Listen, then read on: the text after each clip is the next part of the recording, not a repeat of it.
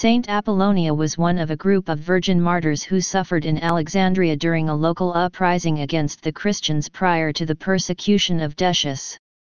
According to legend, her torture included having all of her teeth violently pulled out or shattered.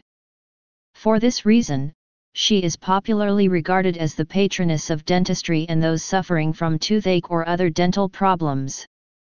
French court painter Jehan Fouquet painted the scene of Saint Apollonia's torture in the Martyrdom of Saint Apollonia. Martyrdom. Ecclesiastical historians have claimed that in the last years of Emperor Philip the Arabian, reigned 244–249, during otherwise undocumented festivities to commemorate the millennium of the founding of Rome, traditionally in 753 BC, putting the date about 248, the fury of the Alexandrian mob rose to a great height, and when one of their poets prophesied a calamity, they committed bloody outrages on the Christians, whom the authorities made no effort to protect. Dionysius, Bishop of Alexandria, 247–265, relates the sufferings of his people in a letter addressed to Fabius, Bishop of Antioch, of which long extracts have been preserved in Eusebius' Historia Ecclesiae. After describing how a Christian man and woman, Metras and Quinta, were seized and killed by the mob, and how the houses of several other Christians were pillaged, Dionysius continues. At that time Apollonia, Parthenos presbytus, mostly likely meaning a deaconess, was held in high esteem. These men seized her also and by repeated blows broke all her teeth. They then erected outside the city gates a pile of faggots and threatened to burn her alive if she refused to repeat after them impious words, either a blasphemy against Christ, or an invocation of the heathen gods. Given, at her own request, a little freedom, she sprang quickly into the fire and was burned to death. This brief tale was extended and moralized in Jacobus of Origen's Golden Legend, c. 1260. Apollonia and a whole group of early martyrs did not await the death they were threatened with, but either to preserve their chastity or because they were confronted with the alternative of renouncing their faith or suffering death, voluntarily embraced the death prepared for them, an action that runs perilously close to suicide, some thought. Augustine of Hippo touches on this question in the first book of the City of God, apropos suicide.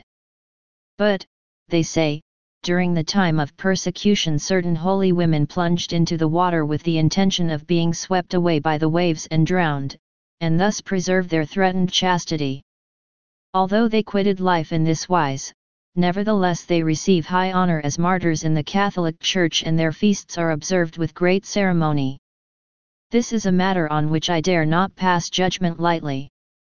For I know not but that the Church was divinely authorized through trustworthy revelations to honor thus the memory of these Christians. It may be that such is the case. May it not be, too, that these acted in such a manner, not through human caprice but on the command of God, not erroneously but through obedience, as we must believe in the case of Samson? When, however, God gives a command and makes it clearly known, who would account obedience thereto a crime or condemn such pious devotion and ready service? The narrative of Dionysius does not suggest the slightest reproach as to this act of Saint Apollonia.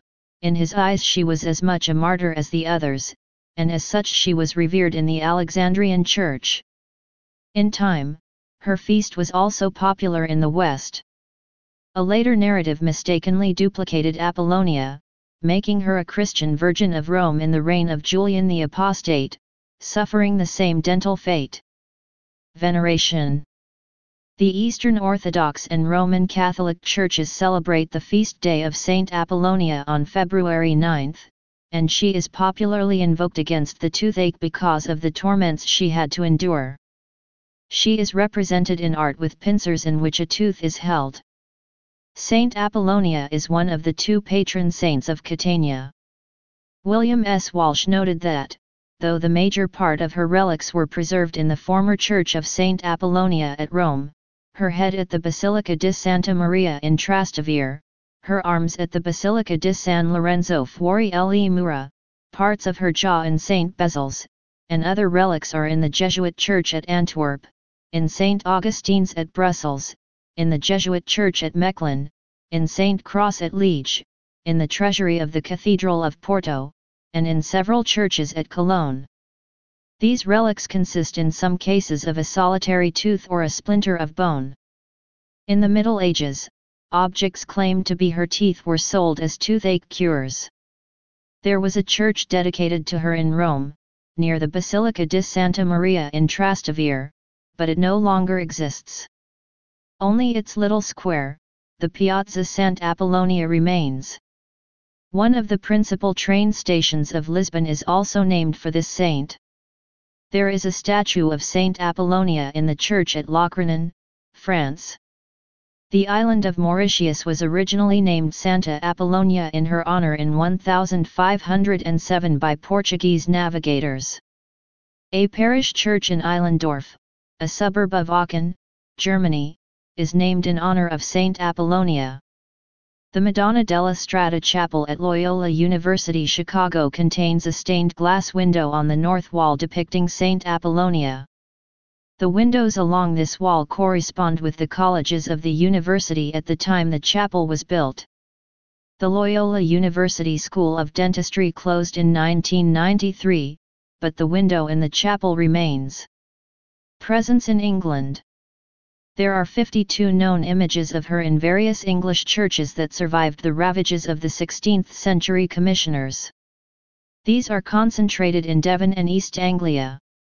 Most of these images are on the panels of rood screens or featured in stained glass, with only one being a stone capital, Stoke-Inton Head, Devon. She is also depicted in a tapestry of circa 1499 at St Mary's Guildhall, Coventry. By county, some of the locations are Cheshire, Bunbury, Cornwall, Poundstock, Devon, Alphington, now gone, Ashton, Combe Martin, Exeter Cathedral, Tapestry in St Gabriel's Chapel, Holne, Ken, Kenton, King's Kerswell, See Photo, Manatun, Payhembury, South Milton, Stoke-Inton Head, Torbrion, Ugborough, Wimple, now gone, Widecombe in the Moor, Wolborough, Newton Abbot, Lincolnshire, Long Sutton, Norfolk, Barton Turf, Docking, Horsham St Faith, Ludham, Norwich, St Stephen's, Norwich over the Water, Church disused, Sandringham, Suffolk, Norton, Somerleyton, West Hall, Chilton. Her image is the side support of the arms of the British Dental Association. Please subscribe and thanks for watching.